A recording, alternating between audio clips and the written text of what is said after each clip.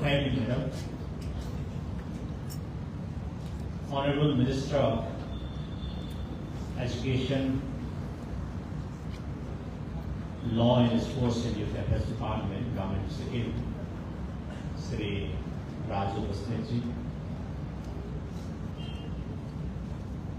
Honorable Advisor and Area MLA of West Pandam Constituency, Sri Elviraj, respected Advisor to the Education Department, Sri M.P. Subraju, respected OSD Education Department, Sri Suram Palzar Bhutiaju, distinguished representative from Singtam and Rampur Nagar Panchayat, esteemed representative from Zilla Panchayat and Gram Panchayat, respected Secretary Higher and Technical Education, Sri Chong Yacho Bhutia, respected Secretary School Education, Sri Kashi Chopel Lecturer, respected Secretary Engineering Section, Education Department, Sri Vishubaju, respected Principal Director, Education Department, Sri Sonam Benjopaju, respected Special Secretary cum Director, Higher and Technical Education, Sri Bhim Khatalju, respected Principal ATTC Bardam, Sri Sonam Palden Barkompaju, respected Vice Principal ATTC Bardam, Sri Lochan Dikariju, respected District Collector, Senior Superintendent of Police, along with other officials from Pakin District, respected Director SMIT, Principal CCT, Shishopani, and the in charge of the various associate branches of the technical education, respected heads of schools and respected teachers and the locality, respected officers from various departments present here, respected faculty members, staff, students, alumni, parents and guardians of Advanced Technical Training Center Badang and CCCT Shishopani, including esteemed ex-faculty of ATTC Badang, members of the press present here and media persons, respected ladies and gentlemen present here, namaskar and good morning to all of you present here. Today mark a remarkable milestone in our journey as we gather here to celebrate the silver jubilee of the Advanced Technical Training Center, Bardam. It is an honor for me to stand before you all on this momentous occasion as we celebrate 25 years of dedications to technical education, progress and empowerment in our state and nation. I extend my deepest congratulations to the students, faculty, staff, alumni, parents and everyone involved with ATTC Badang. The Silver Jubilee is a testament to your commitment and hard work. ATTC Badang, with support from the World Bank and the Thought Technical Education Project under the Government of India, was founded with a vision to address the employable skill needs of our youth. We recognize audience that technical education is essential for empowerment, preparing our youth, men and women, to thrive in a rapidly evolving global economy. Over the year, ATTC Badang has not only fulfilled this vision but has become a leading polytechnic in the country. It stands as a backbone of quality education, innovation, and industry-ready skill development. May I highlight some of the remarkable achievements of this institution. ATTC Badang became the first polytechnic in the Northeast to receive NDA certification, a reflection of its highest academic standard. It was also the first polytechnic in the region to partner with Maruti Suzuki, creating valuable employment opportunities for its students with one of the country's largest automobile companies. Another milestone was reached when Harley-Davidson recruited students from this institution, further bolstering its reputation for producing highly skilled graduates. These achievements are not mere numbers. They embody the dedication and vision of ATTC Badang leadership, faculty, and students.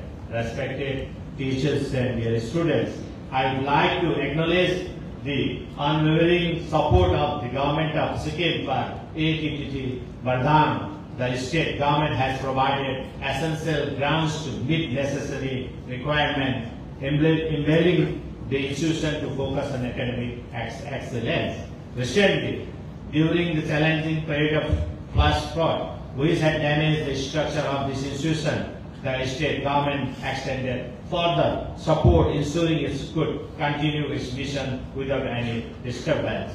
In addition, the government is committed to restoring and operating lab equipment, a cornerstone of technical education here. Looking ahead, I am confident that ATTC Badang will continue to excel, producing skilled professionals who will represent Sikkim's excellence on national and global stages. This era of rapid technological advancement, marked by AI, the internet, and more, calls for each of us to continuously upgrade our knowledge to remain relevant and competitive. The Government of Sikkim is fully committed to fostering an educational ecosystem that drives progress. The recent establishment of the National Institute of Technology at Govt, facilitated by 100 acres of land from the state, reflect this commitment. Furthermore, in this context, as an example, we have made possible the establishment of National Institute of Technology at Govt, which earlier was run in a rehab center at Ravangla. The previous government was not concerned about its permanent establishment. As soon as the inception of our government, we arranged 100 acres of land for the NIT, and the construction work is going on now. This initiative is one among many, including the establishment of the Kanchenjunga State University at Timi, the Subhash Chandra Bose Center of Excellence at Chaco, and expediting the relocation and establishment of Sikkim University at Yangon. Our goal is to position Sikkim as a hub for higher education, creating an environment favorable to learning with a peaceful, scenic, and welcoming atmosphere. In every constituency, we envision our government or private initiative to further educational advancement and make quality education accessible statewide. Your question may be, why so many universities in the state? I want to tell you. First, the environment of our state is very pleasant, full of natural beauty, prosperity, and divine vibes. Secondly, being very peaceful state, the historic atmosphere is very fine, favorable, and precious. Similarly, the people of our state are peace-loving, friendly, and respectful. As such, our students find favorable atmosphere here for their studies. I also want to inform the August gathering that we are establishing a fully residential, high-class model school in Sikkim, where the inauguration is accepted in the beginning of coming academic session of 2025. To ensure the effective administration in the education department, the government has segregated school education and higher term technical education, appointing one sector is in these two sections. Similarly, we have provided financial support to the student studying abroad in any of the top 20 universities under the Narbadur Bhandari Fellowship Program, and also provided financial support to the students undergoing PhD in Nepali, English, and the indigenous languages of Sikkim, including Hindi, through Apatan Fellowship Program. Over the past few decades, it has been the custom for students to take higher education, in particular technical education, in other states outside Sikkim. However, with the establishment of the two polytechnic and now the degree engineering college, our students of Sikkim are being offered the choice of studies in technical education in our very own homeland state. Likewise, supported by World Bank, the recently started Sikkim Inspire program aims to strengthen the state system to deliver inclusive growth, improve employment linkages for women and youth in priority sector, and enhance the delivery of enabling services for economic inclusion of women and youth. For instance, under this scheme, our nurses from Sikkim are being trained with the German language to have their employment in Germany. Their students, I am to mention here that an exciting future is ahead of you, even though the world has been quite dramatically transformed between the time you joined the institution and today. Always remember the value of time. I want to put very useful quote in Hindi which depicts the value of time. ये कहावत है, हिंदी भाषा में मैं पेश करना चाहता हूँ। समय एक ऐसा गाड़ी है जिसका ब्रेक भी नहीं और रिवर्स गियर भी नहीं। वक्त सभी को मिलता है जिंदगी बदलने के लिए, पर जिंदगी नहीं मिलती दोबारा वक्त बदलने के लिए। Dear students, time is like a train with no brakes and no reverse gear. Well, time may allow you to change your life, but you do not get a second life to change the time you have spent. Work hard, stay dedicated, and cherish the contribution of your parents, teachers, and mentors who have guided you along the way. In the words of Swami Vivekananda, arise, awake, and stop not until the goal is reached. Success is not only about personal achievement. It is about embodying values and moral integrity in all you do. ATTC Bardhan's legacy is built on innovation, progress, and a commitment to excellence. As we celebrate this silver jubilee, let us view it as the beginning of a new chapter. Dear students, the world awaits your contribution, and I have every confidence that you will meet its demand with competence and devotion. I mentioned earlier that Sikkim has the potential to become an education tourism hub, a destination for learning and development. The state government is dedicated to supporting initiatives that will ensure no Sikkimese youth is left without education or employment. By establishing various institutions, we aim to create skilled manpower capable of meeting the demands of industries and higher education within the state, country, and abroad. Let us remember this quote, which is again very useful and relevant to our students, which I am placing in Nepali language. भोकाको माछालाई माछा होइन, भोकाको मान्छेलाई माछा होइन, माछा मार्ने तरिका देऊ त्यो सधैँभरि हुनेछ।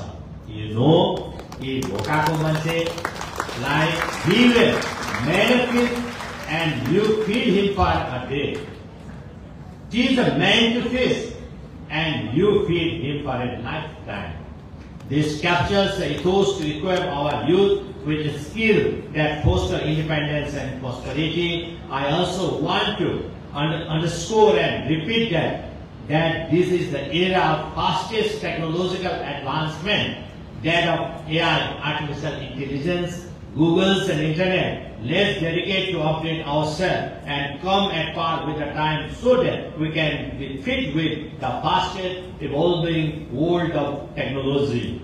I want to encourage everyone that we must improve ourselves to make the artificial intelligence as our slave to work for us under our direction and not ourselves become the slave of the artificial intelligence. I also want to mention this crucial point that the government job is now the verge of saturation. Hence, it is our responsibility to upgrade in an excellent way to find better professions with prosperity than that of a government job with a normal payment. Well upgraded through our devotion and perseverance. I also encourage all the institutions to instill moral values and prevailing necessities to our students, besides rendering our support so that they get motivated and well equipped to prepare themselves to face the challenges coming of the fastest moving world ahead. Before conclude my speech, I want to place some words in Nepali to my state students. म विशेष गरेर मेरा आफ्नो सम्भाषण मैले इंग्लिशमा राखे किनभनेदेखि यहाँ सिक्किम भित्रकै विद्यार्थीहरू सँगसँगै बाहिरबाट पढ्न आउनुहुने विद्यार्थीहरू पनि मैले पाए। त्यसले गर्दा मैले आफ्नो मुख्य भागको स्पीचलाई मैले नेपालीमा राखे। तर म विशेष गरेर 70 to 80% एटीटीसी बन्दाङमा सिक्किम भित्रकै हाम्रा विद्यार्थी नानीहरू यहाँ पढ्ने गर्छन्, जसको निम्ति म दुई चार कुराहरू राख्न म चाहन्छु। तपाईले राम्ररी सुनेर जानुहोस्। र विशेष गरेर अहिलेको 21औं शताब्दीको युग हो अनि यो युगमा हामी कहाँ पुग्यौं अनि टेक्नोलोजी कहाँ पुगेको छ यो कुरालाई हामी सबैले जान्न अति नै आवश्यक छ। त्यसैले म जहिले पनि भन्छु आफ्नो संस्कृति, आफ्नो वेशभूषा, आफ्नो भाषा सँगसँगै हामी सबैजना अपग्रेड पनि हुनुपर्नेछ। यदि हामी आफै अपग्रेड भएनौं भनेदेखि हामी अनपढ स्तर नै हुनेछौं भन्ने म भन्न चाहन्छु। र विशेष गरेर म सिक्किम भित्रका विद्यार्थी नानीहरूले भन्न चाहन्छु कि तपाईहरु अहिले एटीटीसी बर्दाङको एउटा विद्यार्थी हुनुहुन्छ, विभिन्न तपाईहरु सब्जेक्ट पढ्नु हुँदैछ, कसैले मेकानिकल इन्जिनियरिङ पढ्नु हुँदै होला, कसैले कम्प्युटर इन्जिनियरिङ पढ्नु हुँदैछ, कसैले सिभिल इन्जिनियरिङ पढ्नु हुँदैछ। र हिजोको जमाना थियो जति बेला पढिसकेपछि होइन म त सिक्किम ढिलो फर्किन्छु, किनभने सिक्किम फर्केपछि त पक्डी नौकरीमा लगाइहाल्छ, म घुम्ने समय पाउँदैन भन्ने समय पनि थियो अरे। अनि त्यो समय थियो जति बेला सिक्किममा जब सिक्किमको कोटाबाट कुनै पनि ट्रेनिङमा या डिप्लोमा ट्रेनिङ होस्, डिग्री ट्रेनिङ होस् या एमबीबीएस को ट्रेनिङ होस्, जानभन्दा अगाडि एग्रिमेन्ट गर्थ्यो कि पढिसकेर आएपछि चाहिँ तिमी यहीँ काम गर्नुपर्छ, राज्य सरकारको सेवा गर्नुपर्छ, अब मात्र हामी पठाउँछौँ भनेर सरकारले एग्रिमेन्ट गर्थ्यो जाने स्टुडेन्टलाई। तर आज जस्ट त्यो एग्रिमेन्ट उल्टा भएको छ। के छ, तिमीलाई हामी ट्रेनिङ त पठाउँदैछौँ तर हामी तपाईलाई जबको ग्यारेन्टी दिँदैनौँ। अनि त्यति बेला ट्रेनिङ जाने इन्जिनियर जब हाम्रो है विभिन्न आज इन्जिनियर्सहरू पनि यहाँ हुनुहुन्छ, जुन प्रकारले शिक्षा विभागको सचिव इन्जिनियरिङ सेल पनि हाम्रो एबी सुब्बाजी हुनुहुन्छ र उहाँको जमानामा ब्याचलर अफ इन्जिनियरिङ गएपछि उहाँलाई के ट्रेनिङमा गयो भनेर सोद्धाखेरि यही ट्रेनिङ भनिहाल्छ, एसिस्टेन्ट इन्जिनियरको ट्रेनिङ या जेईको ट्रेनिङ, डिप्लोमाको ट्रेनिङ भन्नुसाथ जेईको भन्नुभयो ऊ फर्केर आएपछि जो इन्जिनियर हुन्छै हुन्छ। अनि डिग्रीको ट्रेनिङमा गयो भने ऊ फर्केर आयो भने एसिस्टेन्ट इन्जिनियर पक्का हुन्छै हुन्छ। त्यो खालको समय थियो।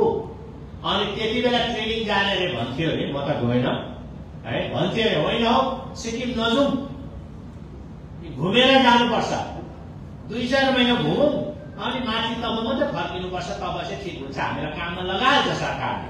त्यो थियो पक्डी खोजी है पुलिस लगाएर प्रशासन पठाएर त्यसलाई ल्याउँदा त्यो ट्रेनिङ सकेछ बोलाऊ उसलाई काम दिनुपर्छ भनेर भन्थ्यो भनेदेखि आज तपाईहरु पढ कहिले सकेपछि कहिले कुदौ स्टेटमा अगाडि नै एप्लिकेसन बुझाऊ भन्ने स्थिति आज खडा भएको छ।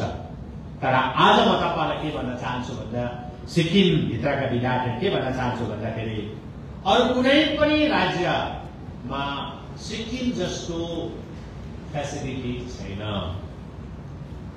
आज म उदाहरणै दिन चाहन्छु अरु राज्यमा तपाईले मुख्यमन्त्री भेट्छु भने कहिले भेट्न पाउँदैन है। तपाईको मुख्यमन्त्री भेट्नु मन्त्री भेट्नु अनि एमएलए भेट्नु पनि फलकको चिउरा चपाए जस्तै हुन्छ। तपाईले सोध्नुहोस् कुनै पनि विद्यार्थी नानीले भन्नुहोस् तिमी मुख्यमन्त्री भेट्न सक्छौ तिम्रो राज्य भन्नु सक्दैन भने त सिक्किममा सकिन्छ मन्त्री पनि भेट्न सकिन्छ एमएलए त डेली भेट्न सकिन्छ अनि मुख्यमन्त्री पनि भेट्न सकिन्छ यहाँ छ। अनि अरु राज्यको तुलनामा सिक्किममा जस्तो फेसिलिटी कहीँ पनि छैन। सिक्किममा जस्तो राज्य सरकारकोबाट सहयोग कहीँ पनि छैन।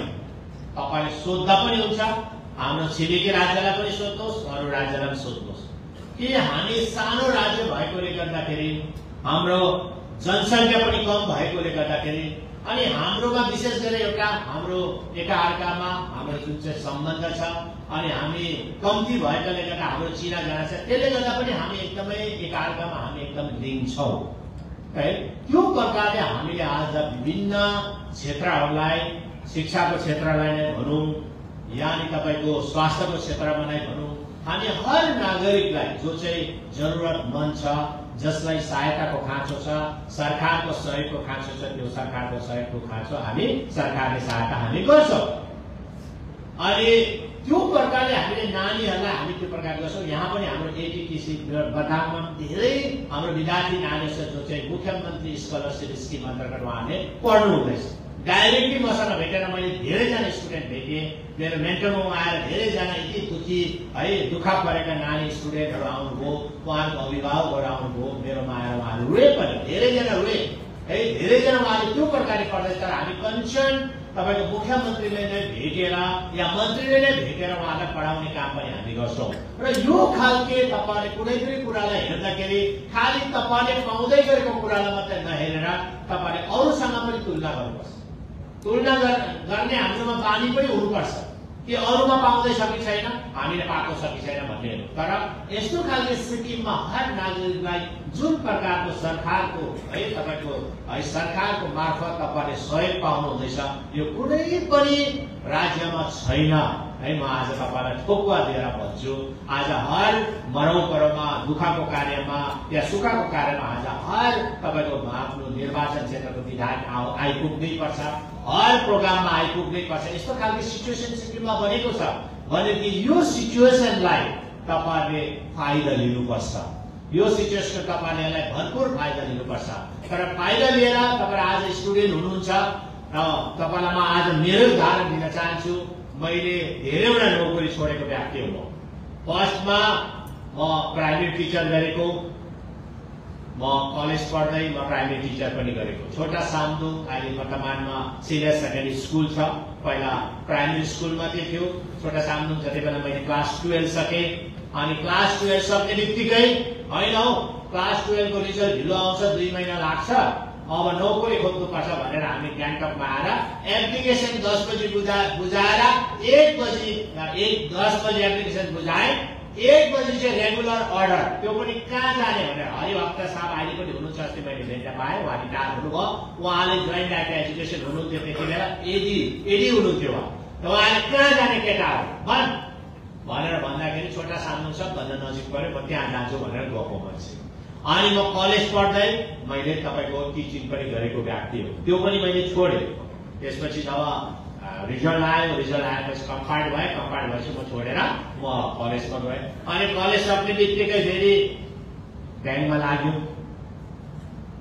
स्टेट ब्याङ्क अफ सिक्किम रम्फूमा काम गरेँ मैले 1 महिना। रम्फूमा काम गर्दा गर्दै 3 ताकका मुख्यमन्त्री स्वर्गीय नरबहादुर भण्डारीज्यूले बोलाउनु भयो WT गरेर फोन थिएन मोबाइल त पुरै आएन सबैले सोचेको पनि थिएन सायद बनाउनेले मोबाइल दिएन तपाईको WT गरेर झट्टै आउनु भने आउँदाखेरि फेरि पापा आमा यहाँ आउनु भएछ म माथि पुगे सम्मान भवनमा अहिले पहिला पुरानो सम्मान भवन थियो लो भाइ तिमी सोरेङमा ग्रेजुएट टिचर बनेर जानु भन्दाखेरि मैले के भने भन्नुहोस् त ल अहिले कसैलाई पनि यहाँ है कसैलाई पनि रेगुलर ग्रेजुएट टिचर जाऊ भने उ त उफ्रिन्छ हो कि होइन भन्नु त मैले के जवाब दिएँ सर म टिचर त गर्दिन म चाहिँ इन्सपेक्टर गर्छु भन्ने व्यक्ति थियो मलाई अफर हो कि लु रेगुलर जाऊ तिमी जियोग्राफी पढाउनु जाऊ मैले एकजना म्याडमलाई मैले भिक्टिमाइज गरेँ तिमी जाऊ भनेर मैले जवाब के दिएँ भन्दा साहबलाई त्यति बेला है मेरै विधायक हुनुहुन्थ्यो सोरेङ निर्वाचन क्षेत्रको उहाँ विधायक पनि हुनुहुन्थ्यो अनि उहाँ मुख्यमन्त्री पनि मैले भने म त टिचर गर्दिनँ सर मलाई इन्सपेक्टर बनाऊ भनेर भन्दाखेरि उहाँले भन्नुभयो भाइ इन्सपेक्टर त उप्रेती साहबले आफ्नो सालो बनाएछ 1-2 महिना जाऊ न तिमीलाई म बनाउँछु भन्नुभयो उहाँले मनाएपछि मलाई मनाउनु पर्यो उहाँलाई मनाउनु परेन मैले मलाई जाऊ एकदम कन्भिन्स गरेपछि म आएँ पक्का तिमीले गएर दावा डाइरेक्टरलाई भेट्नु गरेर भन्नुभयो उहाँले त्यहाँदेखि म एजुकेसन डिपार्टमेन्ट आएँ अनि पापा एजुकेसन डिपार्टमेन्टमा प्युन गर्नुहुन्थ्यो चपरासी गर्नुहुन्थ्यो अनि तल झरेपछि दावा डाइरेक्टरमा आउँदाखेरि के भन्नुभयो उहाँले तिमी नै हो प्रिन्सिपल तामाङ हजुर सर तिमीलाई इन्टरभ्यू दिन्छु भने म सुन्नुहोस् है तिमीलाई इन्टरभ्यू दिन्छु भनेर मैले के भने भन्नुहोस् त त्यसो भए इन्टरभ्यू दिनु हो भने म फेरि सिएम साहबलाई भेट्छु भन्दै मैले फेरि म माथि जान्छु सिएम साहबलाई भेट्छु किन म त उहाँको युथ गरेको है 89 चुनावमा युथ गरेको पुरा सङ्ग्रामको टी सर्ट लगाएर हिँडेको मान्छे म त माथि जान्छु भनिदियो त्यसो भए उहाँले के भन्नु होइन अहिले 3 दिन बादमा दिन्छु भन्नु अनि मलाई अर्डर दिएर पठाएर म सोरेङमै जहाँ पढेँ म त्यहीँ ग्रेजुएट टिचर भएर गएँ अनि एउटा मलाई दुःख है ग्रेजुएट टिचर भएर जाने गरी एउटा कथा पनि छ मलाई दुःख पनि लाग्छ त्यो घटना सम्झिँदा म ग्रेजुएट टिचर भएर त गएँ अनि म जियोग्राफी पढाउनु पर्थ्यो क्लास 9 मा सेक्सन बी मा म पढाउनु पर्थ्यो दुईटा सेक्सन थियो एन बी बी मा मलाई जियोग्राफी दिनुभएको थियो हुन त म जीटी भएको पछि 1 मात्रै पढाउनु पर्यो तर 9 पनि पढाउनु पर्ने हो अनि त्यहाँ जाँदाखेरि दुर्भाग्यवश मसँगै पढेको साथी क्लास 9 मा रहेछ मसँग क्लास 4 मा पढ्ने मौनजी तामाङ वहाँनिर ठक्क अगाडि मैले देख्दा मलाई यति साह्रो अप्ठ्यारो भयो मलाई अप्ठ्यारो भएपछि उसलाई कति अप्ठ्यारो भयो भन्नुहोस् त्यहाँदेखि जियोग्राफी क्लास आएपछि जब आउँछ क्लास म जान्थेन म स्टाफ रुममा बसेँ भन्थेँ तर मलाई लिनु नै आयो स्टुडेन्ट म अलिकति स्टुडेन्ट फ्रेन्डली थिएँ है उहाँसँग मलाई लिनु आउँथ्यो सर तपाईँको क्लास छ भन्थ्यो अनि फेरि वङलोजीलाई पनि जिस्काउँथ्यो अब तिम्रो साथीको क्लास भन्थ्यो अरे भन्दै 1 महिना 2 महिना बित्यो पछि उहाँले स्कुलमै छोड्यो स्कुल त्यहाँदेखि उहाँले छोडेर गयो त्यो पनि छोडेँ त्यहाँदेखि बिचमा म आरबिडीमा पनि लागेँ है त्यहाँदेखि यता ब्याङ्कमा त्यो पनि छोड्यो यसरी त्यति बेला यति साह्रो सजिलो थियो कुनै पनि म नौकरीमा लाग्दाखेरि मैले कहिले पनि इन्टरभ्यू दिनु परेन अनि त्यो प्रकारले थियो भने सिचुएसन बदलिँदै आज यस्तो सिचुएसन आयो यस्तो परिस्थिति आयो सरकारले चाहँदै पनि तपाईहरुलाई अपोइन्टमेन्ट रेगुलर अर्डर दिनु सक्दैन यो सिचुएसन आयो र हामीले अहिलेसम्म त जसो तसो है हाम्रो जति पनि गरिबको छोरा छोरीहरुलाई है नन गेजेटेड पोस्टमा इन्स्पेक्टर सम्ममा लाउने हामी कोसिस गर्दै छौं हामी लाउँदै छौं एडकमा तर यो पनि सधैँ दिनको लागि होइन यो सधैँभरि गर्न सक्दैन किनभने एक दिन सेचुरेट भएर जान्छ 101%। अब सेचुरेट भएर गयो अहिले सुनिँदैछ कुनै पनि अफिसबाट बस्ने चौकी नै छैन हैन हामीले चुनाव भन्दा अगाडि 25,000 भाइ बहिनीहरुलाई हामीले अपोइन्टमेन्ट दियौं अनि कतिवटा अफिसमा त उहाँहरु बस्ने जग्गा छैन फेरि भाइ बहिनीहरु एउटा नौकरी पाएपछि कुनै पनि पदमा खोइ मेरो चौकी टेबल चौकी नै भनिहाल्छ त्यो पनि सबैले हाम्रा दस्तुर एपोइन्टमेन्ट अर्डर लिएर गएपछि मेरो चौकी हुनैपर्छ अनि मेरो टेबल हुनैपर्छ भन्ने छ तर फिल्डमा गएर काम गरौँ भन्ने हुँदैन कतिवटा डिपार्टमेन्टले धेरैवटा विभागहरूले मिलाएर उहाँलाई फिल्डमा पठाउने उहाँलाई काम है बाँड्ने काम पनि भइरहेको छ जसरी आज म देख्छु सोशल मिडिया मार्फत है पाटुङ जिल्लामा पनि यसरी हाम्रो एडीसी डेभलपमेन्ट हाम्रो सरले धेरैवटा काम गरेर फिल्डमा लगेर उहाँले काम गराउँदैछ काम भनेको है कुनै पनि सानो हुँदैन र विशेष गरेर हाम्रो चाहिँ एउटा के छ भने एउटा इन्फेरिटी कम्प्लेक्स छ कि मैले प्युन भने मलाई सानो भन्छ होला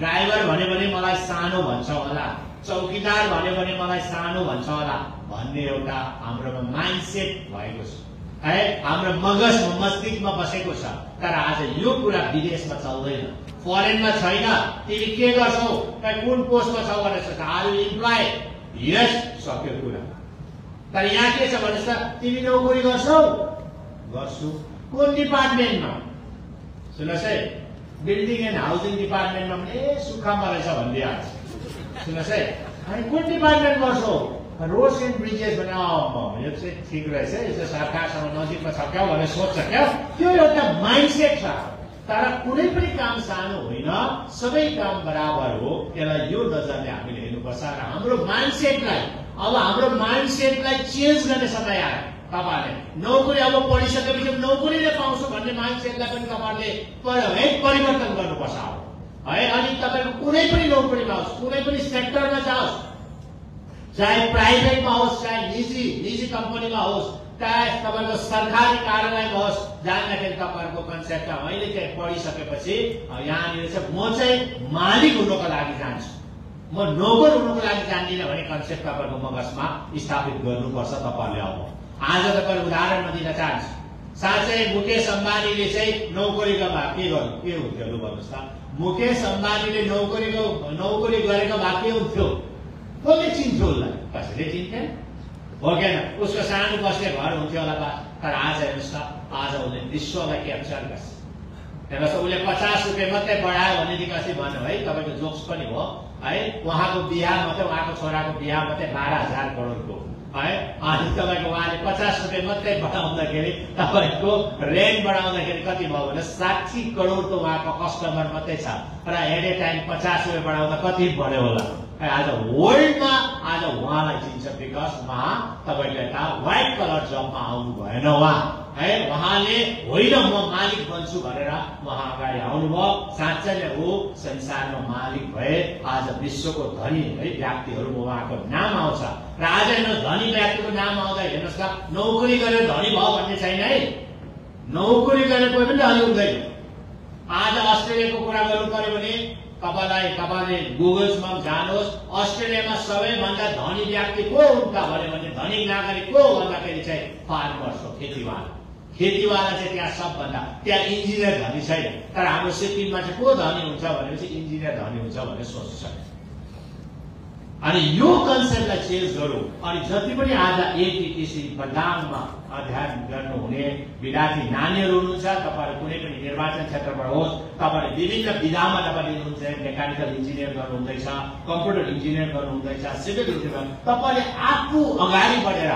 आफू मात्र होइन तर अरूलाई पनि म नोकरी दिन्छु म मालिक बन्छु भन्ने तपाईले कमिटमेन्ट लिएर है तपाईले माइन्डसेट गरेर तपाईहरु अगाडि बढ्नुहोस् त पक्का तपाईहरु भोलि मालिक बन्छ पक्का मालिक बन्छ आज म धेरै जस्तो कर्मचारीलाई देख्छु म पाउँछु पनि के उहाँहरु नोकरीमा छ तर उहाँहरुको मन नोकरीमा छैन उहाँहरु बिजनेस गर्छन् बिजनेसमा छ किन म बिजनेसमा बेसी कमाउँदैछ उले नोकरी त बस पेन्सन पकाउनु मात्र हो पेन्सन पकाउने हो पेन्सन भएपछि बुढेसकालमा दुना गाई भने जस्तो मात्र हो है उहाँहरु तर उहाँहरुको ज्यादा ध्यान चाहिँ बिजनेसमा छ धेरैले पनि खाएको छ त्यसले गर्दा हामीले त्यसैको आधारमा हेरेर अरे यदि उले बिजनेस नै गर्छ नोकरी पनि छोड्दैन भने हामीले सेबेटिकल लिभ हामीले सुरु गर्यौं आज सेबेटिकल लिभ अन्तर्गत धेरैजना नोकरी गर्नेले जसले रेगुलर गर्ने एडअपमा गर्ने एमआरमा गर्नेहरू सबैजना सेबेटिकल लिभ लिएर 3 वर्षसम्म उनीहरू जहाँ पनि जान सक्छ उले बिजनेस गर्न सक्छ उले पढ्न सक्छ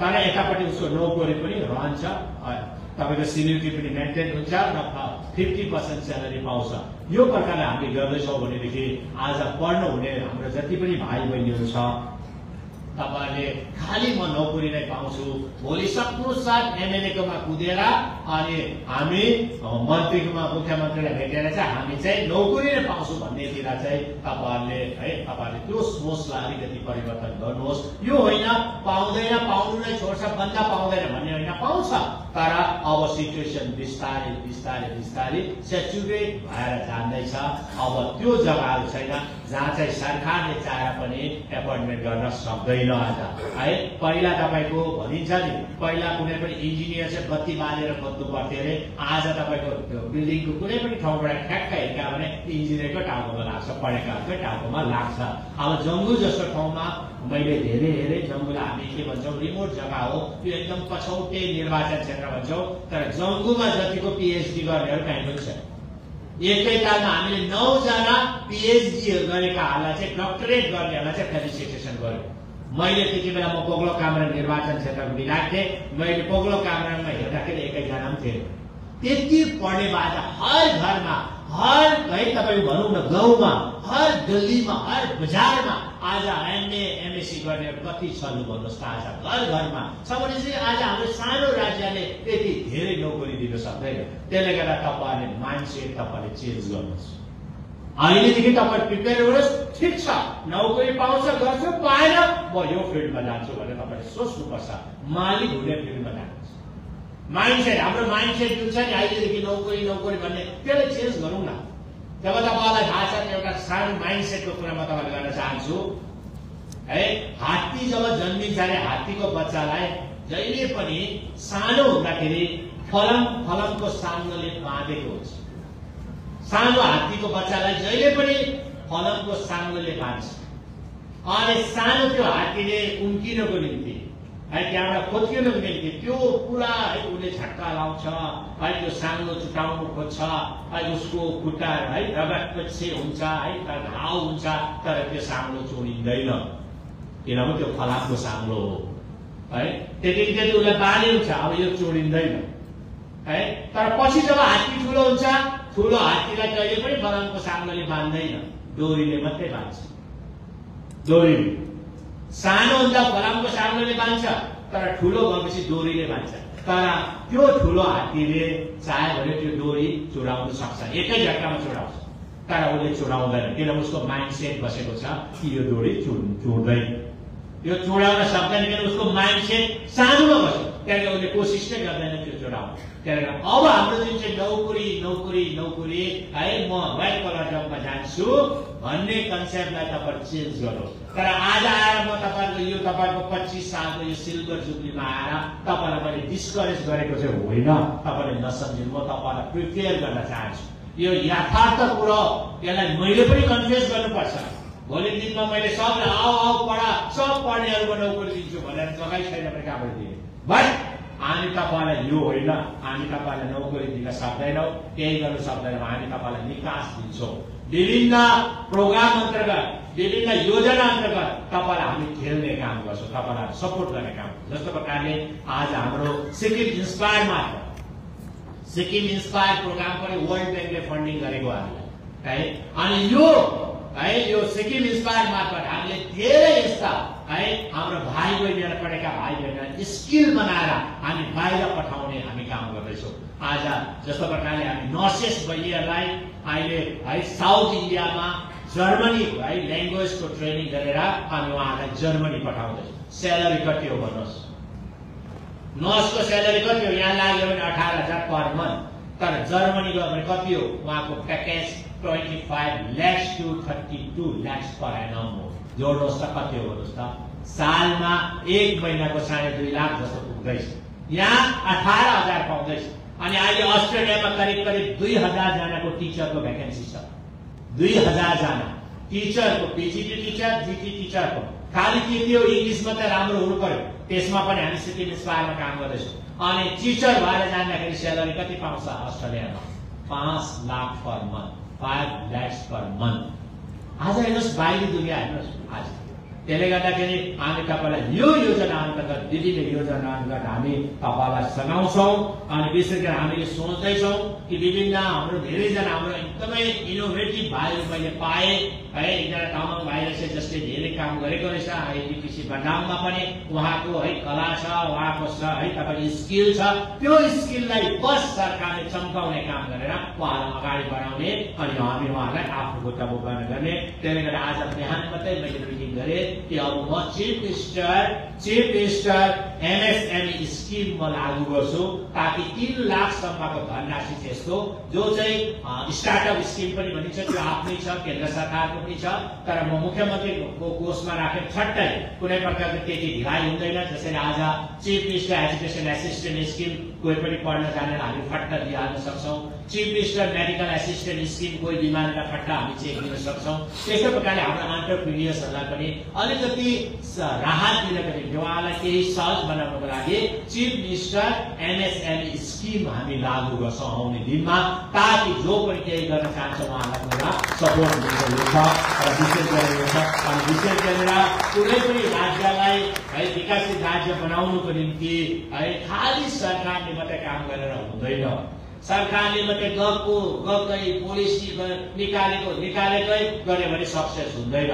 जबसम्म त्यो राज्यको नागरिक यानी त्यो देशको नागरिकको सहभागिता हुँदैन तबसम्म सरकारले निकालेका या सरकारले गरेका घोषणाहरू पोलिसीहरू कहिले पनि सफल बन्न जाँदैन जबसम्म कुनै पनि नागरिकको सपोर्ट पाएन भनेदेखि। त्यसले गर्दा कुनै पनि राज्य चलाउनु अनि कुनै पनि इन्स्टिट्युसन चलाउनु एटीटीसी वरदान पनि प्रिन्सिपल एक्लैले चलाउन सक्दैन। यो चलाउनको लागि यो इन्स्टिट्युटलाई फेमस बनाउनको लागि टिम वर्कको खाँचो छ अनि राज्य चलाउनु पनि मुख्यमन्त्री मन्त्रीहरूले एमएलएले मात्रै चलाएर केही पनि हुँदैन अनि राज्यवासीहरूसँग मिलेर एउटा टिम वर्क भएर चलाउनु पर्छ। हामी त्यो प्रकारले चलाउने हाम्रो है हामी चलाउँदैछौँ ताकि राज्य है नागरिकको स्वयं पाओ अनि सिक्किमको साँच्चै नागरिकको साँच्चै नै है उहाँहरू साँच्चै राम्रा हुनुहुन्छ। किनभनेदेखि कोभिडको समयमा पनि अरू राज्यमा है के कति भयो म जान्दिनँ तर हाम्रो राज्यमा 2020 अनि 21 जति बेला कोभिडको महामारी आयो वैश्विक महामारी त्यति बेला हाम्रो नागरिकहरूको सहायताले गर्दाखेरि हामीले धेरै सहज भयो र हामीले 5 महिनासम्म त सिक्किम राज्यभित्र एउटै पनि कोभिडको केसेसहरू थिएन अनि पछि पनि एकदम राम्रो प्रकारले हामीले त्यो जुन चाहिँ है तपाईँको त्यो खालको समस्या थियो त्यो 2020 अनि 21 एउटा हाम्रो निम्ति ठुलो सङ्कटमय काल थियो। त्यो सङ्कटमय काल हामीले नागेर आयौँ भनेदेखि गए साल तपाईको 2023 को 3 र 4 अक्टोबरमा जुन फ्लड आयो त्यो फ्लडको कारणले पनि गर्दाखेरि सिक्किमको धेरैवटा भागहरू है तपाईको लाचुङ चुङथाङदेखि लिएर जम्बुदेखि लिएर सिङताम खामदुङदेखि लिएर जम्मै रम्फूसम्म कति क्षति भयो अनि यो फ्लडले गर्दा तपाईको एटीटीसी प्रधानकै ल्यान्ड पनि बर्बाद भयो तपाईको बिल्डिङ बर्बाद भयो तर नागरिकहरूको सहयोग तपाईँ सबै स्टाफहरूको सहयोग अनि स्टुडेन्टहरूको सहयोगले गर्दाखेरि हामीले छुट्टै त्यहाँबाट पनि राहत पाए र अब हामी पुनर्वास निर्माणको निम्ति हामी जान्दैछौँ र विभिन्न जसको पनि घरहरू त्यति बेला क्षति भएको थियो त्यो घर क्षति हुनेको लागि प्रत्येक व्यक्ति प्रत्येक घरलाई हामी 25-25 लाख रुपियाँ हामी घर निर्माणको निम्ति हामी दिँदैछौँ र जति पनि है प्रोटेक्टिभ वलहरू लाउनु पर्ने रम्फू सिङताममा त्यसको पनि काम अब हामी गर्दैछौँ र यो प्रकारले सरकार र नागरिक मिलेर हामी काम गर्दैछौँ भनेदेखि विभिन्न अब कसरी सहयोग गर्ने त सरकारलाई नागरिकले है पैसा दिएर सहयोग गर्ने हैन है तपाईँ सरसल्लाह हैन हामीले पैसा दिनु होइन तपाईँ जति पनि सरकारले निकालेका कानुन कायदा छ पोलिसी छ त्यसलाई सपोर्ट गर्नु पर्यो। जस्तो प्रकारले गान्तोकमा अहिले तपाईको वर्किङ डेमा आज त है तपाईको होलिडे हो वर्किङ डेमा हामीले अहिले अड एन्ड इभन नम्बर सुरु गर्यौं 9 देखि 12 बजीसम्म अनि 3 देखि 6 बजीसम्म अहिले अड एन्ड इभन नम्बर चल्दैछ। अहिले गाडीहरू जो पनि प्राइभेट अनि गभर्नमेन्ट भेहिकलहरुमा अनि जति पनि फिडर रोडहरू छ जस्तै यो मेन रोडमा मात्र हो खाली 0.2 तपाईको रानी पुलसम्म तर फिडर रोड भयो जस्तै काजी रोड भयो तपाईको आरिथाङ भयो त्यहाँनि माथि ताथाङ चेक भयो त्यसमा लागू हुँदैन बुटोकमा लागू हुँदैन तर यो मेन रोडमा किन गर्नु पर्यो। अब कतिले भन्छ सोकल अपोजिसनले के भन्दछ हामी गभर्नमेन्ट चाहिँ फेलर भएको अरे हामी ट्राफिक म्यानेजमेन्टमा चाहिँ हामी फेल भयो भनेर उहाँले भन्ने गर्छ तर म तपाईलाई भन्न चाहन्छु आज हेर्नुहोस् रोड जुन छ एक्जिस्टिङ रोड अहिले गान्तोकमा त्यो पुरानै रोड हो है अनप्लान रोड हो त्यो अनि हामीले त सरकारमा आज विभिन्न त्यो फिडर रोडहरू खुल्ला गर्यौं जहाँ जहाँ पनि छ निकासहरू छ हामीले जब जस्तै तपाईको आरिथाङ माथि श्री पञ्जाबदेखि लिएर तल आरिथाङ हामी तल निकाल्यौं बाइपासमा त्यहाँदेखि अहिले आइसिआरदेखि लुम्से निकाल्यो, विभिन्न जग्गाहरूमा हामीले पाएका जस्तो अब देउरालीदेखि हामीले रानीपुल निकाल्दैछौँ भिया, तपाईँको यो सियाली भिया निकाल्दैछौँ। अनि तपाईँको रानीपुलदेखि फेरि अर्को तपाईँको मेन रोड भएर बाइपास भएर उता तपाईँको डिस्ट्रिक्ट कोर्ट पनि हामीले निकाल्छ जति सक्ने गऱ्यौँ। तब पहिल्यै बनिसकेको घरहरूलाई अब गाडी बढ्यो, अब हामी रोड तोड्छौँ, यो बिल्डिङ तोड्छौँ भन्नु मिल्दैन, त्यो कसैको बिल्डिङ तोड्न सक्दैन। अनि के चाहिँ यदि हामीले यो ट्राफिक म्यानेजमेन्ट गर्नु पर्यो भनेदेखि गाडीको रेजिस्ट्रेसन बन्द गर्नु पर्यो, जसरी भुटानमा बन्द गरेको थियो केही समय अघि है। कुनै पनि गाडी किन्न दिँदैन, रेजिस्ट्रेसन बन्द भन्छ कुनै नयाँ गाडी आउँदैन। पुरानो एउटा गाडी अप्सन भयो त्यसको एगेन्स्टमा आउँछ, कुनै पनि गाडी अप्सन भयो त्यसको एगेन्स्टमा पनि आउँछ, त्यसो त गाडी बढ्दैन। अस्ति हामीले यो ट्राफिक म्यानेजमेन्ट गर्नुभन्दा अघि अनि यो अड एन्ड इभन नम्बर सुरु गर्नुभन्दा अघि मैले तपाईँको सिक्किम मोटर्सलाई पनि बोलाएँ अनि मारुतिलाई बोलाएँ, सबै कम्पनीलाई बोलाउँदाखेरि मैले सिक्किम मोटर्सलाई सोधेँ पहिला तपाईँको पर मन्थ कति गाडी बिक्री हुन्छ, पर मन्थ महिनामा कति गाडी बिक्री हुन्छ भन्दाखेरि 110 देखि 125 वटा गाडी मन्थली बिक्री हुन्छ तपाईँको सिक्किम मोटर्स। अब भनौँ बलिरोहरू भयो, यो स्कर्पियो है, तपाईँको यो विभिन्न गाडीहरू सिक्किम मोटर्स। अनि मारुतिलाई मैले लाँदाखेरि उसलाई पनि बोलाएर सोध्यो तपाईँको गाडी कति बिक्री हुन्छ, उसको झन् 130 देखि 150 वटा गाडी। भन्नुहोस् त महिनामा यो दुईटा कम्पनीको त्यति, अरू बाहिरबाट आएको गाडी टाटा अरू सानो गाडी बाइकहरू स्कुटर कति होला भयो। अनि महिनामा सिक्किममा प्रत्येक महिना कम से कम 400 वटा गाडी यहाँ रेजिस्टर हुँदैछ। 400 into 12 कति भयो भन्नुहोस् त, सालमा 12,4,800 त प्रति वर्ष यहाँ गाडी बढ्छ भनेपछि त्यो त बढ्ने कुरा। तर हामीले रुल त राख्यौँ नि, कसैले गाडी किन्नु भन्दा अघि चाहिँ तपाईँले चाहिँ आफ्नो पार्किङ चाहिँ हुनुपर्छ, त्यसको सर्टिफिकेट ल्याऊ भनेर भनेको छ। अब यहाँ त सबै चिनाजाना छ, उसको पार्किङ हो नहोस् लेखेर दिइहाल्छ खासै। अन्त अफिसमा ठ्याक्कै फालेपछि दिनु पर्यो गाडीको रेजिस्ट्रेसन, कसले रोक्ने लु भन्नुहोस् न। आज कडाकडी गरेको त भन्नै लाग्छ, त्यो बच्च त तपाईँलाई पर्छ। त्यसले गर्दा हामीले अहिले अड एन्ड इभन नम्बर हामीले है सुरु गरेको छौँ। त्यसमा तपाईँले जाँदा तपाईँलाई सुविधाको निम्ति अलिक केही फाँका भएको छ र केही सुविधा पनि मिलेको छ, यसमा तपाईँले सहयोग गर्नुहोला। र विशेष गरेर नानीहरूलाई म यति मात्रै भन्न चाहन्छु, यदि कोही पनि हाम्रो नानीहरू छ, सिक्किमको नागरिकहरू गरिबहरू छ, तपाईँलाई कुनै प्रकारको सपोर्ट छ सक्नेले चाहिँ गर्नुपर्छ। तर यहाँ चाहिँ के छ भने तपाईँको लो अब सिक्किम गरिब आवास योजना वितरण हुन्छ भनेपछि बिल्डिङ हुने पनि आइहाल्छ, मलाई पनि घर छ। लो बिमारीलाई सरकारले सपोर्ट गर्दैछ अरे भनेपछि आमा तपाईँको लाख रुपियाँ है महिनामा इन्कम हुने पनि आइहाल्छ। तपाईँले बुझ्नु पर्यो यो स्किम चाहिँ मेरो लागि होइन, मैले चाहिँ अरूलाई छोड्नुपर्छ भन्ने बुझ्नुपर्छ। यो घर चाहिँ जसको घर छैन गरिबहरूलाई दिनुपर्छ भन्ने बुझ्नुपर्छ। तर यहाँ चाहिँ के छ भने कुनै पनि स्किम लन्च हुनु साथ यो सबैको लागि भनेर आइ त हाल्छ के गर्ने, त्यसले ना भन्नु पनि सक्दैन। हाम्रो विधायकहरूले हाम्रो मन्त्री साहबले म पनि ना भन्नु सक्दैन। अनि दि पठाउँछ भने उसको बिल्डिङ हुन्छ के गर्ने, अनि अफसर जाने सर उसको त बिल्डिङ छ के गर्नु, दि त आलु बनाइदियो हो। अनि त्यसो सरकारले नेगेटिभ कमेन्ट हुन्छ। त्यसले गर्दा यो सबै कुराहरू छ र कोही पनि नसक्ने विद्यार्थीहरू तपाईँहरू हुनुहुन्छ भनेदेखि तपाईँहरूले हामीलाई भन्नुहोस्, हामी तपाईँलाई सपोर्ट गर्छौँ र तपाईँहरू अघिबाट नै तयारी हुनुहोस्। अब है अब 21औं शताब्दी है आर्टिफिसियल इन्टेलिजेन्सको जमाना हो। अनि मैले अघि आफ्नो इङ्ग्लिसको है तपाईँको इङ्ग्लिसमा राखेको है भाषणमा पनि मैले राखेको थिएँ, आर्टिफिसियल इन्टेलिजेन्स यस्तो चिज हो आज तपाईँ भएर नै तपाईँको काम गर्न सक्छ। साइन्स कहाँ पुग्यो है, हिजोस्ति प्राइम मिनिस्टर महोदय है माननीय प्रधानमन्त्री महोदयले भन्नुहुँदै थियो हामीले मिटिङमा कि एउटा ब्याङ्कको अफसर भएर है, तर अरिजिनल अफसर होइन हो, एआई क्रिएटेड अफसर भएर ब्याङ्कको टप म्यानेजिङ डाइरेक्टर भएर अर्को ब्याङ्कको मतलब अफसरलाई अर्डर दिँदै धेरै यति पैसा रिलिज गर्ने पक्का हो। फेस उसकै छ, एमडीकै छ, सब उसको ल्याङ्ग्वेज एमडीको छ, सब छ। अनि भनेपछि त फेल खाएन लो भन्नुहोस्, पैसा यति करोड रिलिज गर्यो, फेल खायो, त्यो होइन AI created.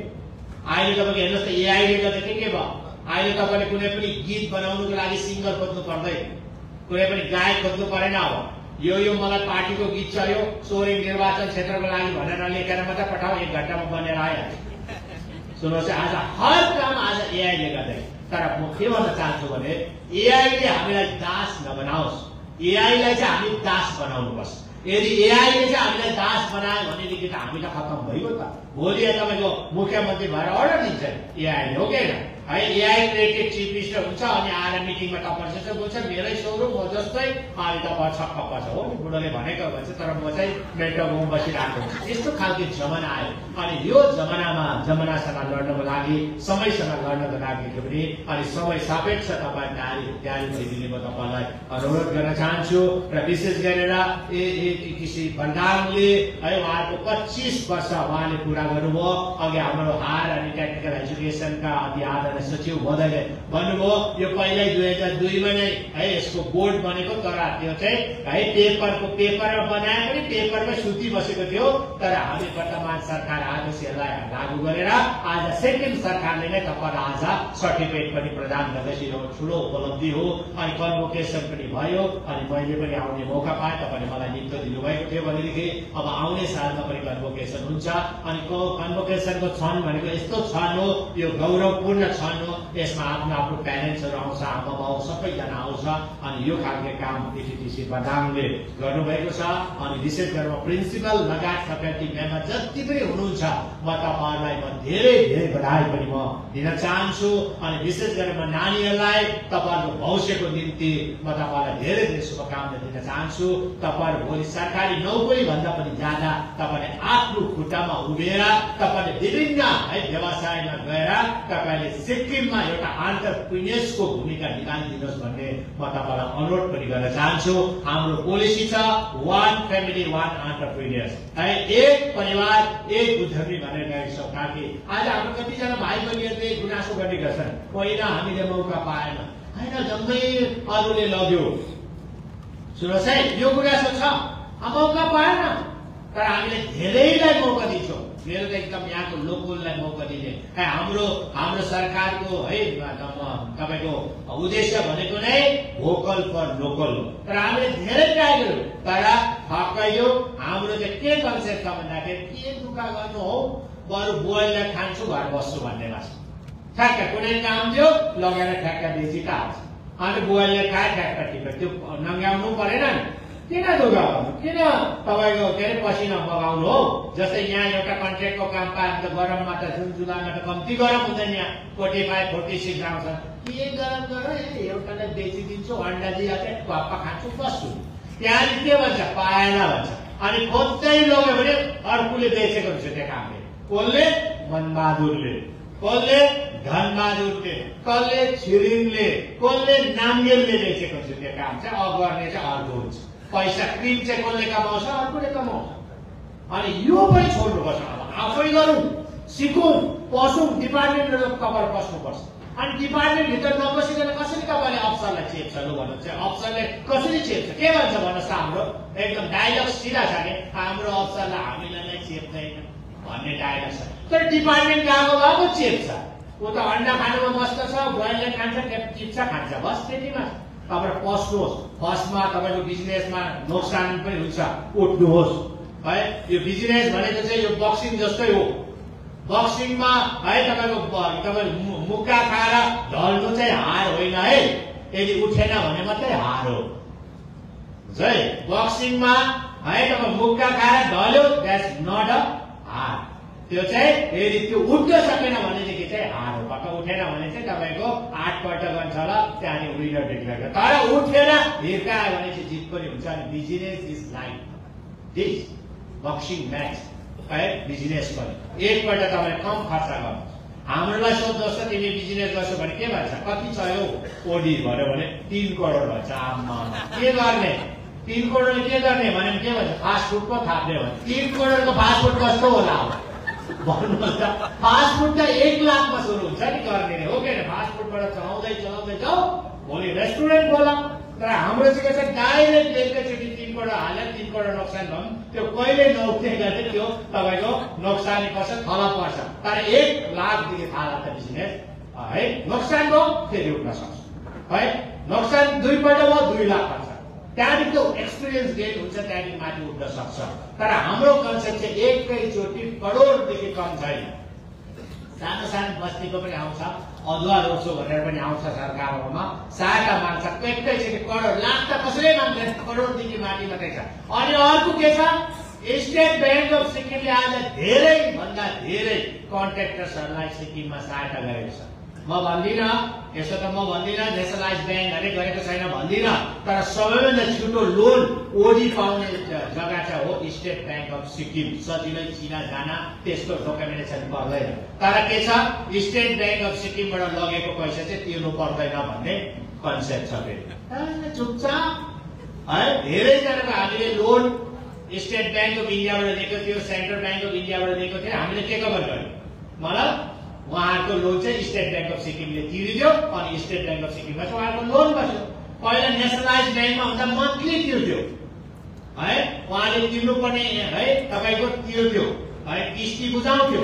State bank of सिक्किमले जब चाहिँ लियो टेक ओभर कहिले तिर्दैन। अन्त कति भयो भने 10 करोड है। अनि अब चाहिँ अब तिरेको कुरा चाहिँ तपाईँले लिएको कुरा चलाएको चाहिँ तपाईँले तिर्नुपर्छ। र अहिले एउटा हल्ला छ सिक्किममा, हिजो है म तपाईँको हैदराबादबाट फर्किँदा 2-4 जना मलाई एयरपोर्टमै होइन मेरो बत्ती काट्यो, मेरो बिजुली लाइनै काटिदियो भनेर भन्दै थियो। किन काट्यो? त्यसै त काट्दैन लाइन, सुन्नुहोस् है, लाइन त काट्दैन त्यसै। अनि मैले खोजी गरेर किन काटेको रहेछ भने पैसा तिरेकै छैन। अब अहिले युज गरेको त तिर न, आफूले युज गरेको त तिर्नु पर्यो नि त। हो केन्द्र भन, हामीले गभर्मेन्टले फक्कडे पैसा मागेको होइन, तिमी तिर भनेको होइन। तर उसले चाहिँ बिजनेस गर्दैछ, उसले चाहिँ क्वारी चलाउँदैछ, अनि क्वारीबाट कमाउँदैपछि सरकारको तिर्दा कति बाँकी छ भने 60 लाख बाँकी। सुन्नुहोस् है, अनि धेरैजना अब कतिवटा होटेल छ जुन होटेलहरूले चाहिँ ट्रान्सफर्मर लाउनुपर्छ, उहाँहरूको अनिवार्य रूपमा कानुन छ ट्रान्सफर्मर लाउनु, किनभने लोड बियरिङ गर्नु सक्दैन। यदि ट्रान्सफर्मर लगाएन भने अरूतिर फल्ट हुन्छ बत्ती है, बजारतिर फल्ट हुन्छ, ठुल्ठुलो उसको कन्ज्युम्सन ज्यादा हो, उहाँले ट्रान्सफर्मर लाउनुपर्छ, त्यो म्यान्डेटरी हो। तर 15 सालदेखि लुकी मिली भगतमा ट्रान्सफर्मर लगाएको छैन। अब गभर्मेन्ट एक्सनमा आयो, किनभने गभर्मेन्ट सरकार चल्नु, राज्य चल्नु भनेको त रेभिन्यूबाट चल्नु पर्यो। तपाईँले जे पाउँदैछ त्यो तपाईँको रेभिन्यूबाट पाएको हो नि त। हामीले जे पनि आज डेभलपमेन्टल कुराहरू गर्दैछौँ त्यो रेभिन्यूकोबाट। तपाईँले जे पनि फेसिलिटी पाउँदैछ, यो हेल्थमा फेसिलिटी, एजुकेसनमा फेसिलिटी, हर जग्गामा फेसिलिटी पाउनु भनेको रेभिन्यू हो। त्यही कारण रेभिन्यू चाहिँ तपाईँले एकदमै तिर्नुहोस्, तपाईँले तिर्नुपर्छ। अनि यो चाहिँ तपाईँको नागरिकको जिम्मेवारी पनि हो। तपाईँको आफ्नो है तपाईँको अधिकार छ है, संविधानले तपाईँलाई अधिकार दिएको छ, तर संविधानले अधिकार सँगसँगै तपाईँलाई कर्तव्य पनि दिएको छ। तपाईँको त्यो हो राज्य सरकारले बिजुलीको तपाईँको बिल तिरिदियो समयमा, अनि तपाईँले पानी कन्ज्युम्सन गरेको बिल तिरिदिनुहोस्, अनि तपाईँले जे पनि तिर्नु पर्ने तपाईँले तिर्नुहोस्। सिक्किम राज्य यस्तो राज्य हो, एकमात्र राज्य जहाँ चाहिँ सबै चाहिँ खासमा सोसियल सेक्टरमा काम हुन्छ। सबै जग्गामा तपाईँलाई कहिले पनि ट्याक्स तिराउँदैन। तर अरू हर जग्गामा है, हर जग्गामा आज तपाईँले मलेसियामा जानुभयो भने तपाईँले तपाईँको टेरेस गार्डन बनाएको छ, त्यहाँ पनि तपाईँलाई पैसा दिन्छ, ट्याक्स तिर्नुपर्छ, कुनै पनि फोकटे छैन। तर आज हर कुरा सिक्किममा है त्यो छ। र तपाईँहरूले जति पनि अहिले पावर डिपार्टमेन्टको रेभिन्यूको कुरा आयो, किनभने पावर डिपार्टमेन्टले प्रत्येक साल करिब 180 करोड जस्तोको चाहिँ हामीले पावर बाहिरबाट किन्नुपर्छ, बाहिरबाट हामी लिनुपर्छ, अनि हामीले सब्सिडीमा दिनुपर्छ। सब्सिडी हाम्रो गाउँलेलाई 100 युनिट फ्री छ, हाम्रो जति रुरल एरियामा ग्रामीण क्षेत्रहरूमा 100 युनिट फ्री छ हामीले। तर 180 करोडको हामी किनेपछि त्यो बेच्दा त्यतिको त बिक्री हुनु पर्यो नि। तर फर्किँदा कतिको फर्किन्छ भन्नुहोस् त, पैसा चाहिँ खालि 40 करोड 50 करोड मात्रै फर्किन्छ है।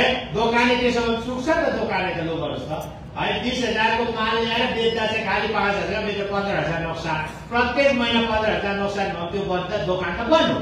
त्यसले गर्दा त्यो खालको रेभिन्यू है तपाईँको उठ्दैन। अनि कहीँ न कहीँ त्यस्तो खालको लिकेजेसहरू छ, कसैले दिली बखत भएर तपाईँको त्यसरी गरिदिन्छ।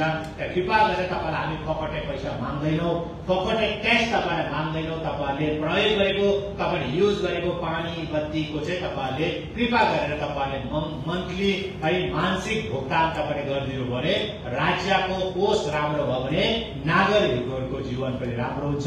यही कुरा तपाईँलाई मैले राखेँ। र यो 25 साल एटीटीसी भण्डारको 25 साल पुगेको सिल्भर जुब्लीको शुभ उपलक्ष्य उपलक्ष्यमा म सम्पूर्ण प्रिन्सिपलदेखि लगायत सम्पूर्ण फ्याकल्टी मेम्बर्स, अति आदरणीय शिक्षक शिक्षिकावर्ग अनि हाम्रो जति पनि इम्प्लोइजहरू कर्मचारीहरू तपाईहरु सबैजनालाई म आन्तरिक हृदयबाट म धेरै धेरै बधाई पनि दिन चाहन्छु, शुभकामना दिन चाहन्छु। अनि विशेष गरेर तपाईहरुको हाम्रो प्रिन्सिपल साहबले दुई चारवटा कुरा राख्नुभयो कि आज एटीटीसी बर्दान विभिन्न इन्स्टिट्युटहरूलाई गभर्नमेन्टको तर्फबाट हामी ग्रामीण एड दिँदैछु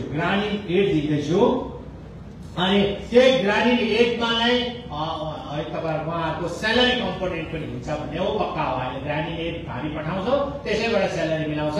तर उहाँहरूको रिक्वेस्ट, उहाँहरूको अनुरोध के छ भन्दाखेरि हामीलाई ग्रामीण एडमा होइन, नर्मल स्यालेरीले फाल्टै हेडमा दियो भने, स्यालेरी हेडमा दियो भने चाहिँ त्यसो हुँदा चाहिँ हामी चाहिँ एकदम ढुक्क हुन्छौँ है भन्ने उहाँहरूको कुरो हो। तर अहिलेसम्म तपाईहरुले ग्रामीण एड दिँदा पनि तपाईहरु ढुक्कै थियो, किनभने हामी कुनै पनि इन्स्टिट्युटलाई हामी त्यसरी बिक्री गर्दैनौँ। तपाईहरुलाई ग्रामीण एड बन्द गर्छौँ भन्ने होइन, हामी कहिले पनि गरेको छैन। हामीले त्यस्ता धेरैवटा इन्स्टिट्युटहरू थियो जहाँ चाहिँ ग्रामीण एड बन्द भएको थियो, तर हामी आउन साथ रिभाइभ गरेर हामी दिन थालेका छौँ। अनि यो जुन चाहिँ पेन्सनको कुरा छ, इम्प्लोइजहरूको एटीटीसी बर्दानको पेन्सनको कुरा, त्यसलाई म डिपार्टमेन्टसँग बसेर माननीय मन्त्री महोदय पनि हुनुहुन्छ, अनि सचिवहरू पनि हुनुहुन्छ, अनि फाइनेन्सको म्याटर हो, अनि फाइनेन्ससँग बसेर यसको हामी कसरी सल्युसन, कसरी निदान निकाल्नु पर्ने त्यो हामी काम गर्छौँ भनेदेखि तपाईको अबदेखि उता चाहिँ हामी तपाईहरुलाई चाहन्छु कि तपाईहरुको स्यालेरी हेडमा नै तपाईहरुको ग्रामीण एडको गतिमा पाओस् भन्ने मलाई पनि लाग्छ। किनभने तपाईहरुले दुःख पाउनु, मैले पाउनु बराबर है, किनभने हामी सरकारमा बसेपछि तपाईहरुको त्यो कुरालाई, त्यो समस्यालाई समाधान सरकारले गर्नुपर्छ। होइन छोडिदेऊ भइहाल्छ, एटीसी बर्दान के हो र, त्यो त हाम्रो ग्रामीण एड चल्ने, छोडा चलो है चल्दो गोली मारो भन्नेतिर चाहिँ हामी जान्दैनौँ। यसलाई हामी उपाय खोजेर कसरी गर्नुपर्ने हामी यो पनि हामी काम गर्छौँ र तपाईहरुले पनि एकदमै सिरियसली तपाईले काम गरिदिने म अनुरोध गर्न चाहन्छु।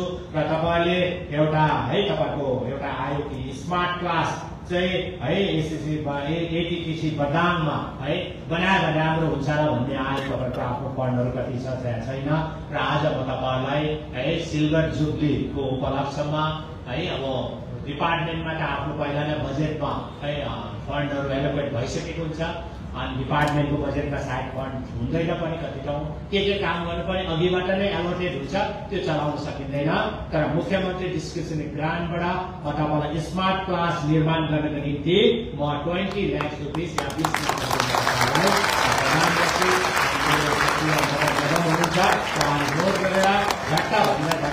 मेरो आफ्नो फन्डहरू चिफ मिनिस्टर डिस्क्रिप्सन ग्रान्टबाट 20 लाख रुपियाँ उहाँहरूलाई चेक 20 लाख रुपियाँको चेक दिने। अनि यो चाहिँ specially for the establishment of smart class for the student.